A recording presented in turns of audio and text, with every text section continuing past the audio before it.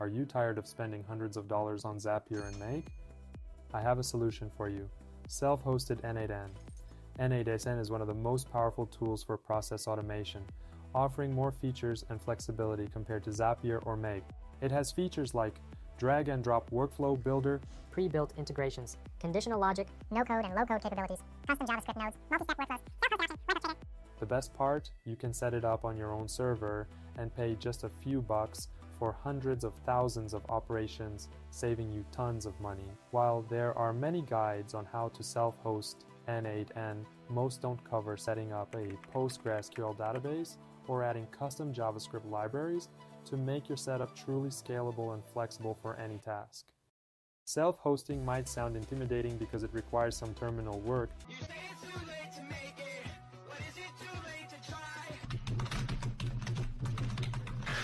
but don't worry, I've bundled all the commands into a couple of simple scripts. In just 10 minutes, you can go from zero to having a fully functional N8N setup. Don't forget to check the notes for this lesson in Notion. There I left a detailed step-by-step description with all commands and $200 gift for DigitalOcean hosting. Let's get started. Today we are looking at how to deploy N8N on DigitalOcean to have our inexpensive, self-hosted solution for automating business processes. To start, you need to create an account on DigitalOcean. I don't think this will be a major challenge, so let's proceed directly to creating a droplet. To do this, you need to click the Create button and select the droplet. Here we leave everything as it is. Scroll down to Marketplaces, select a marketplace, choose Docker, and then we need to select a plan. The simplest regular plan for $6 will be sufficient. Additionally, if you are deploying a solution for your client or want your solution to be scalable and secure, it is worth enabling automatic backups. They will be created every week and will cost only $1 per month. I will not include this for now. Here we will create a password.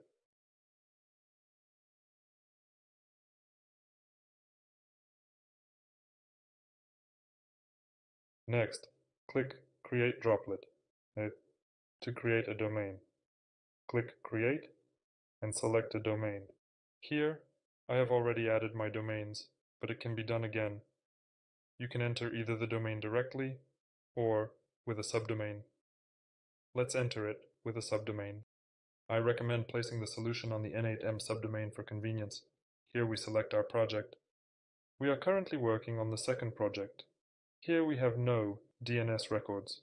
We need our subdomain to point to the created droplet. For this, we enter the yeast symbol here, and here we select the just created droplet. This one. Let's create a record. The record has been created. Now we just need to go to the domain provider and configure the record here. I already have it set up, but let's change it to the IP that we created.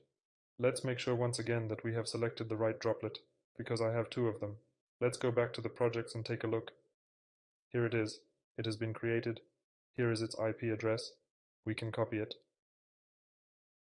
and change the record successfully and efficiently. Done.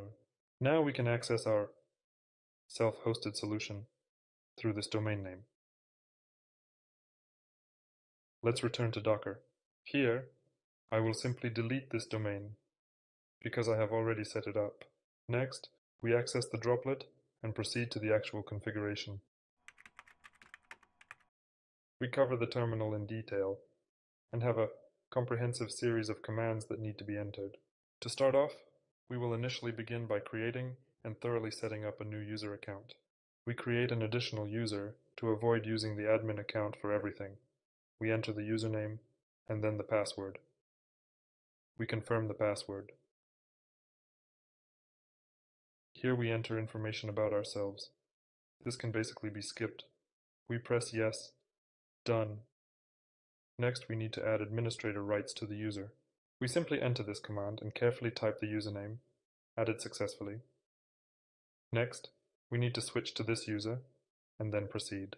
We enter this command, type in the username, and as you can see, we previously worked under the root user, but now we are working under our created user. Next, we need to copy the Git repository to our local development environment.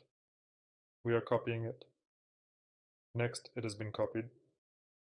Now we enter the folder. And we start running the scripts that are in this folder.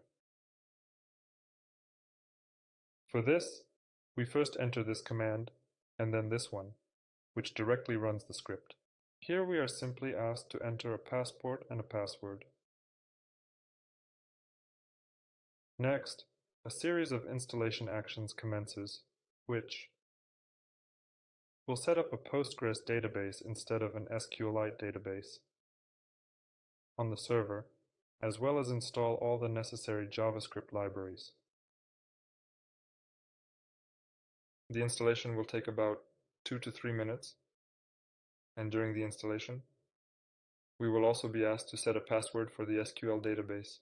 Here we are asked for a password.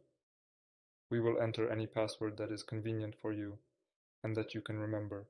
Next, we will also need to specify it in another set of settings. All the necessary commands have been executed, and an automatic file has opened in which we need to specify our domain.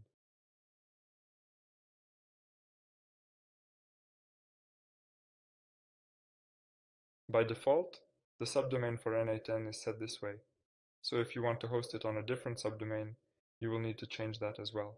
Simply close the file with Ctrl+X, then save it, and finally press Enter easily. In the following step, it is essential for us to access the Environment Settings menu. Once there, we should carefully modify and adjust several specific parameters to ensure everything is configured correctly. First, we need to add your username here, which you specified for the user, domain name.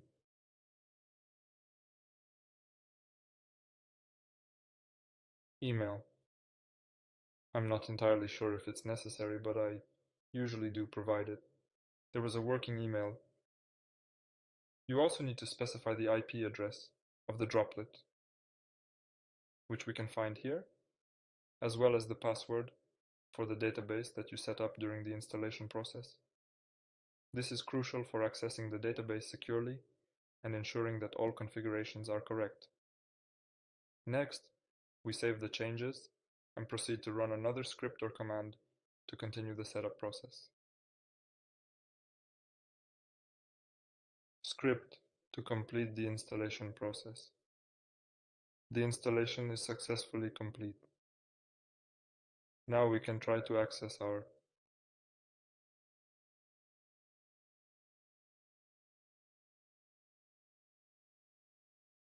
The website may be unavailable for the first few minutes. It can also be inaccessible for several hours. If you are setting up the domain for the first time, we rebooted and everything was installed successfully. Accordingly, to check the status, if something is not working, you will need to enter this command. Here, you will see that if there are any errors, you will see them here. If everything is good, there will be a message indicating that all installations have been completed and you now have access. Next, you just need to enter your details, register as a user, and start using it. In addition, if you want to install an additional library for working with JS code, you can use this command, after which you will need to specify the required library or a list of libraries separated by commas. The library is installed. Next, you will need to do compose again. Yes. No. Most certainly likely you will need to restart for the library to be available. In order to accomplish this, you need to run compose down. That is, we stop it and then restart. You will need to do the same thing, but with the additional command sudo docker compose pool if you want to update the N8N version. In N8N, you will be able to see updates in the lower left corner, and if there are any important updates, you can run these commands, which will quickly update your version to the latest one. Thanks for watching. We're also setting up N8N because it's the perfect foundation for the AI SaaS products we're building on this channel. Make sure to subscribe so you don't miss the first lesson, where we'll build a Telegram AI bot with memory using N8N and Supabase. See you in next video.